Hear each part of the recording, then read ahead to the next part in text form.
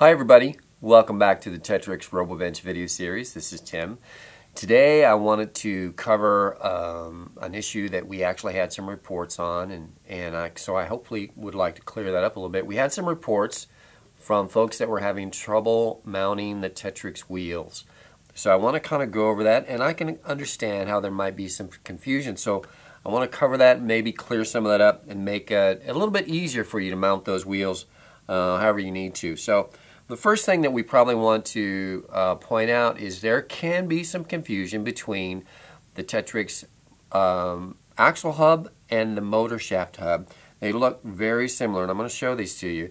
You can see they look very close. The only difference between the two is the inside diameter, or the size of that center hole, and they're two different sizes.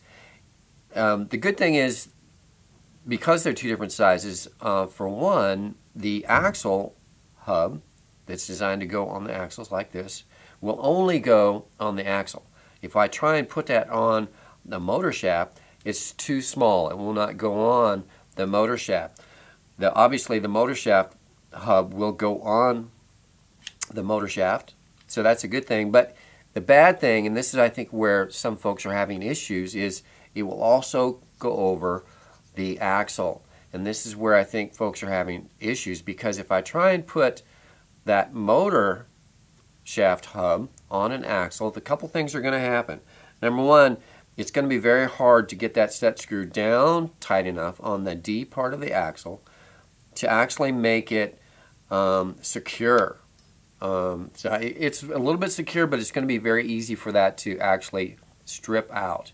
The other thing is that if I look at that, because of the extra size of that hole, it's very hard to get that shaft mounted not only square, but also you can see that it's off center. So what that's going to do is when I put a wheel on that, it's actually going to give me a cam action instead of a centered rotation.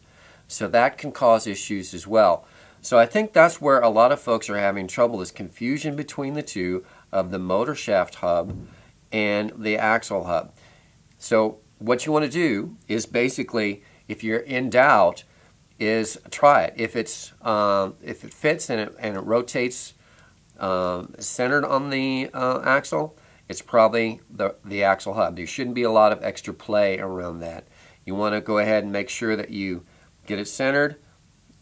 Go ahead and tighten that set screw down on the square D shaft, D part of the axle shaft, so that it doesn't turn, and then make sure that that's snug on that D part. It doesn't have to be super tight, but you want it tight enough so that as torque is applied for the wheel to make that turn, that it doesn't slip on that axle, because it can gall and slip and cause issues there. Once you have that mounted, then if you're going to mount it through a channel, obviously you can put your bushings in, maybe add a spacer on one of the nylon spacers to make sure you have room. I'll go through like that.